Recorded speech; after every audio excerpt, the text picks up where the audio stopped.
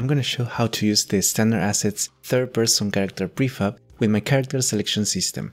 Here in the corner you have the video where I explain how this character selection system works and where you can download the Unity package. At the end of this video I'm going to leave a playlist with all the solutions I'm making for Unity, solutions that you can download and import.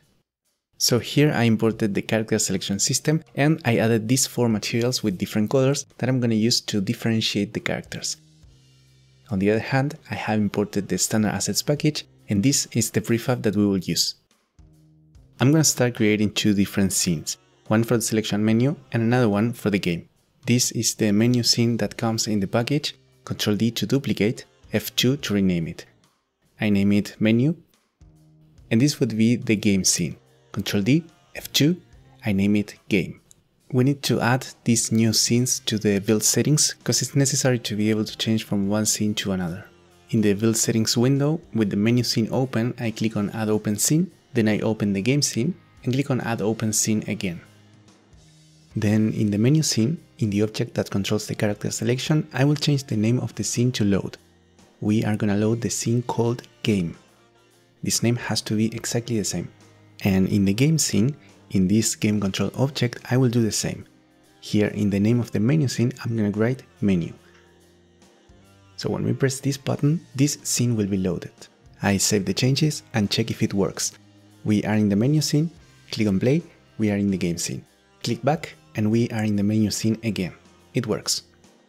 I'm gonna delete these characters, place Ethan and rotate him 180 degrees.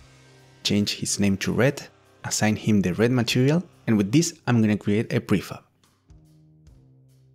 Let's make the rest of the characters. Change name, in this case blue, assign material, make a prefab, and so on. So here we have the 4 characters that we can choose. I'm gonna place all these characters as children of this game object, and now I'm gonna add them to the character selection system. Here, where we have the objects of the characters, I'm gonna write 4 because there are 4 characters and I'm gonna add each prefab to these fields. It's important to remember this order to use it in the other scene. And now I will modify these prefabs so that they ignore keyboard inputs and they are not affected by gravity. Here I select them all, I disable the use gravity checkbox and I will disable this script that is the one that allows the user to control it by keyboard. We enter the play mode and here as we see the character doesn't fall and when pressing the movement keys it doesn't move. So here the red character is selected. By pressing the buttons we can navigate through each of the characters. So this part would be already working. Now let's go to the game scene. Here I'm gonna create a cube for the ground and add a directional light. Right click, light. So now we go to the control object. And here in the character object we have to set the size as 4 and we have to drag the prefabs of the player in the same order in which they are in the menu scene. Blue, red, yellow and green. And with this it should work. I go back to the menu scene, enter the play mode and here let's say I choose the blue character. I press play and in the scene appears the blue character and we can control it.